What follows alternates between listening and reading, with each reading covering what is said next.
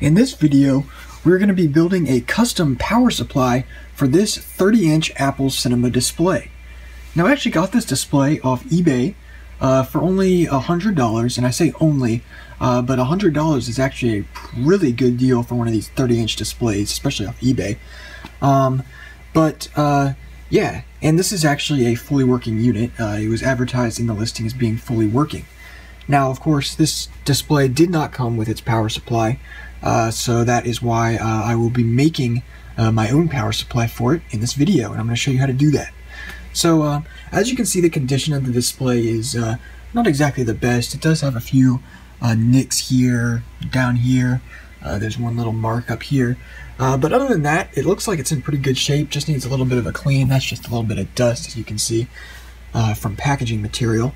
But yeah, it just got to take this tape off from the packing material that it came with, and yeah, it should be a good, nice, usable display. And a 30-inch display has quite a high resolution. I think it's 2560 by 1600, so that'll be really nice to use. So anyway, getting on with the power supply. Instead of getting an official power supply, which go for about over $100 on eBay, and that is for the 180 watt cinema display power supply that these displays need, I ended up picking up this, which is just a generic LED light power supply. It is a 24 volt output, which is what these monitors need, and it has a maximum output power of 240 watts. Now, of course, these displays only require 180 watts, so this power supply should be perfectly fine. And by the way, I got this off eBay for about $20 or so. So it's definitely a much better deal than getting a $100 power supply just to use with this. So let's go over and look at it for a minute here. So on the front of it here, you can see we've just got a bunch of screw terminals. Now, any inputs, power input and power output is both connected through these screw terminals. So you can see right on the end here we have the live and neutral rails for the AC power line. We've also got a ground for the AC power line. Right here we've got 3 ground for the DC output, and we've got 3 positive lines for the or 24 volt rails for the DC output there. Now, in theory, you could hook up 3 things to this, but when we're driving it off, or we're driving this thing that requires 180 watts off it, you probably don't want to put any more load on this power supply. So right over here we've got a voltage adjust. So what I'm going to do before I hook the monitor up to it is I'm just going to test the power output before I hook it up to the monitor and adjust this to make it exactly 24 volts. So when you get these power supplies, if you get one for your display, the first thing you're going to want to be aware of is this switch right here. Now, this switches it, as you can see on the top here, this switches it from accepting a 110 volt input to a 220 volt input. Now, it is very important that before you hook this thing up to power, you set this switch to the proper voltage. If you don't, you could cause major damage to the power supply, or if you have something hooked up to the output, it could damage that device. So of course, make sure this switch is set to the proper voltage before connecting anything to it. But as you can see in my case, the switch is on this on the right side, which is 220 volts. So before I power this on, I will need to switch that back to 110 volts.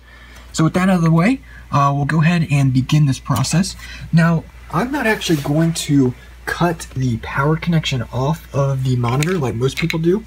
So the way these monitors work is there's one big cord that connects to the back of it, and then it splits off into 4 different connectors. So we've got, of course, the DVI for the video input. We've got a FireWire port, which gives the FireWire to the ports on the back of the monitor.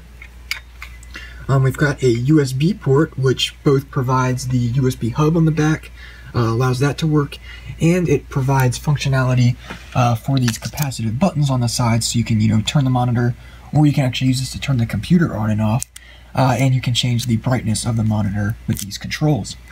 And it will allow you to change the brightness within the system as well. So what a lot of people do when they do this modification is they cut this proprietary connector off.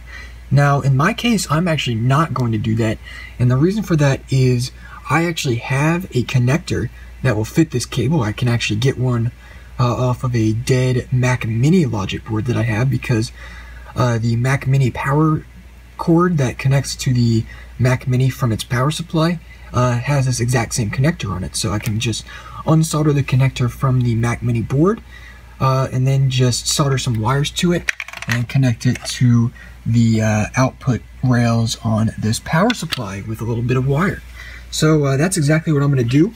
So to get started, I'll go ahead and switch over to my soldering station, and we will begin by removing the power connector from a dead Mac Mini logic board that I have. So I will be right back. Alright, so you can see I've gotten our dead Mac Mini logic board right here, and so the power connector is right there. So as you can see, it does have the same exact plug as the cinema display. So what I'm going to do is I'm just going to go ahead and remove it from this board. Now the first thing, of course, we're going to do is we're going to apply some flux here, and then we're going to use my solder wick to remove all the solder from the connector. So first thing, of course, to do is to get some flux here and apply it to the connector pads.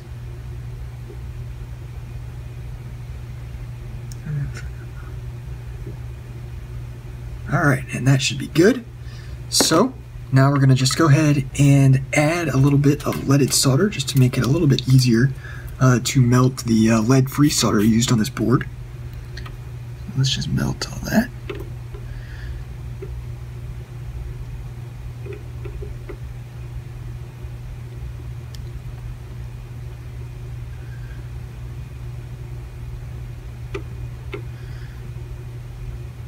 Alright.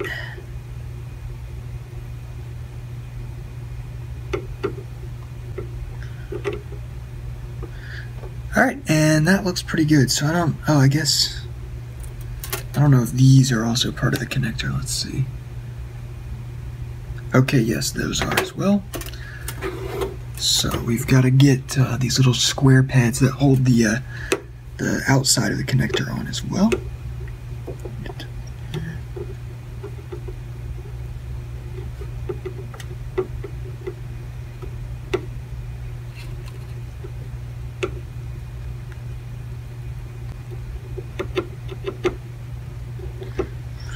Alright, so now we should be ready to go ahead and wick all the solder off. So let me get it as much off my iron as I can.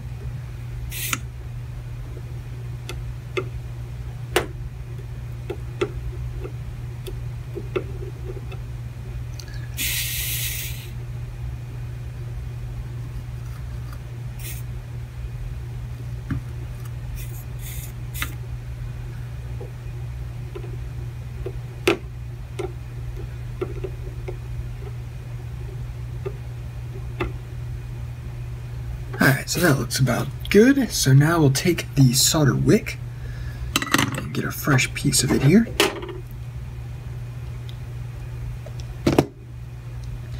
And then what we're going to do is just take it and hold it on each joint, just like this. And just kind of let it sit there, and eventually what will happen is it will melt the solder, and the solder wick will wick it all out. So you just gotta give it a minute. Just like this.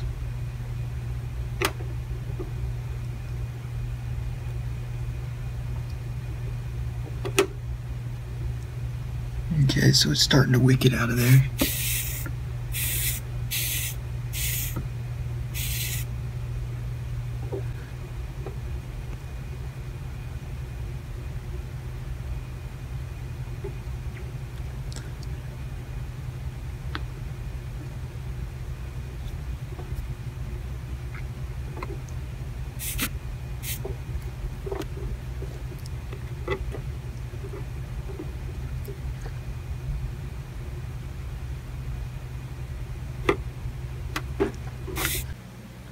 Alright, so as you can see, I've gotten the connector removed, and it is right here.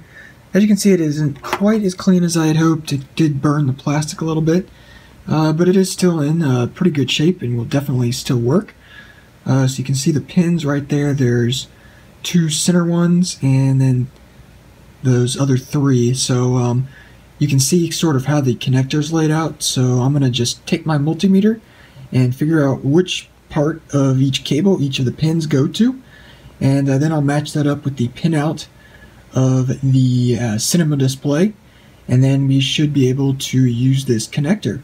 So I'm going to go ahead and get that wired up, and I'll go ahead and resume the video. Alright, so I've just taken a brief look and done some continuity tests on the connector here, and I've drawn a little diagram to show what pins are connected where. So if you look at the bottom of the connector, you can see that it has 2 pins on this side and 3 pins on this side, and that is represented up here just like this. So you can see the 2 on that side and the 3 on the other side there. So this top pin here connects to the bottom 2 pins of the connector, and the bottommost pin of that row of 3 connects to the top. And yeah, so now we can kind of get an idea of which pins connect to where, so I know where to wire them. So in this case, I believe the power for the monitor are on the outer 2. The ground or negative is in the second up and second down, and the middle pin is the sense pin, but we're not even going to connect that because that is only used for the monitor to be able to determine what wattage power supply is connected to it. So I'm going to go ahead and get some wires ready, and I'm going to go ahead and wire all these pins together like they're supposed to be. For example, I'm going to wire that pin to that one because these both have the 24 volts on them, and I'm going to wire these 2 pins together because they go to there and there and there and there, and that's exactly how it's supposed to connect. So I'm going to go ahead and get it all wired up, and then I'll go ahead and resume the video. Alright, so you can see here that I have just finished wiring up the connector. So you can see the black wire is going to the 2 ground pins, and the white wire is connected to this pin, which I jumped with this little piece of wire to the first pin there, and that will connect the 24 volts to there and there. And then the 2 black ones connect to the black wire connects to there and there. Sorry, you can't really see that. Yeah, so the black wire connects to there, and the white wire connects to there and there, which is what carries the 24 volts. And then, of course, the center pin, as you can see on here, I kind of jumped over it with that wire, so it's not actually connected to anything.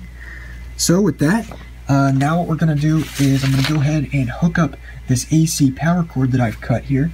So you can see the end of it right here. It's just the standard 3-prong. And then we'll, of course, hook it up appropriately. So for those of you who don't know, the way this goes is black is live. So that goes here where the L is. I don't know if you can really see that. But yeah, that is live. Neutral is the white, so that'll go right here. And then the ground or earth connection is the green, and that will connect right there. So I'm going to go ahead and get the AC cord wired up, and then we'll go ahead and power it up and actually check the voltages and make sure that they're appropriate. So I'll be right back. Alright, so I've gone ahead and hooked up the power supply. It is plugged in, as you can see, with the green light. And I've hooked my multimeter probes to a couple of the voltage outputs there. And as you can see, we are getting 24.2 volts, which is just perfect. So now what I'm going to go ahead and do is, of course, unplug the power supply, hook up my custom connector that I made, and which is right here, and then we will finally be able to test out the monitor. So let me get this hooked up, and I'll be right back. Alright, so I've gotten the monitor all hooked up. You can see I have it plugged into my custom power supply. The power supply is plugged in, and I've also got it connected to this Mac Mini just for some testing. So let's go ahead and turn it on and see if it works. And it does. Look at that. Beautiful. Alright, let's go ahead and wait till it boots up here, and we'll go ahead and take a look at it. I don't actually have a mouse and keyboard hooked up to it, so we'll not be able to do anything, but let's just see what she looks like.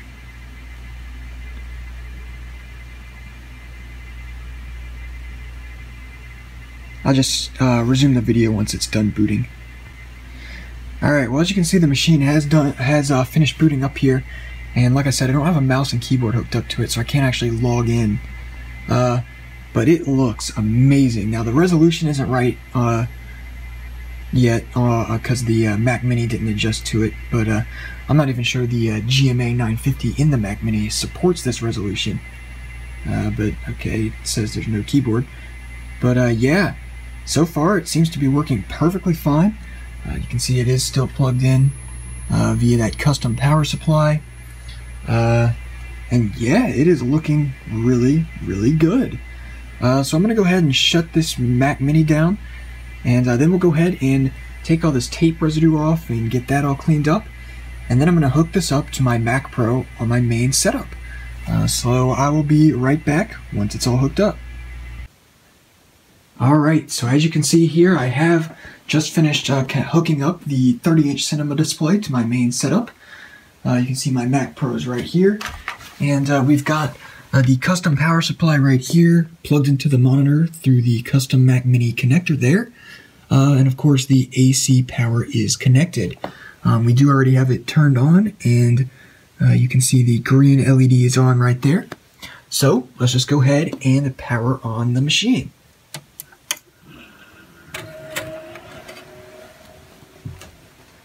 Alright, you can see the LED came on the monitor there.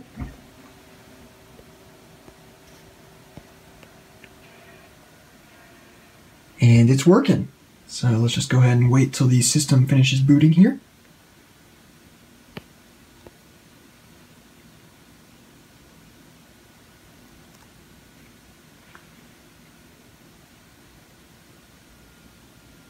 And the resolution looks really nice already, so let's go ahead and log in. Wow, and there it is. That just looks so nice. It's huge. So let's just go ahead and to about this Mac real fast and take a look at the resolution. So you can see it detects it as an Apple Cinema HD display, the 30-inch model, with a resolution of 2560 by 1600. Now that is quite a large resolution, and it definitely looks really, really nice on this display. Now, just to put it into perspective, that is almost the same resolution as a Retina display on the 15-inch MacBook Pro. Those displays are 2880 by 1800, so just a little bit more, or a little bit higher resolution than this display. So yeah, as you can see, it kind of screwed up all my desktop icons, but you know, I'll fix that. But let's go ahead into Launchpad here, and wow, that looks pretty cool. So let's, yeah, not laggy. Let's go ahead and open a Safari window here and see what that looks like. Wow, that just looks so cool. So let's minimize it there. Wow. So yeah, that looks really, really nice.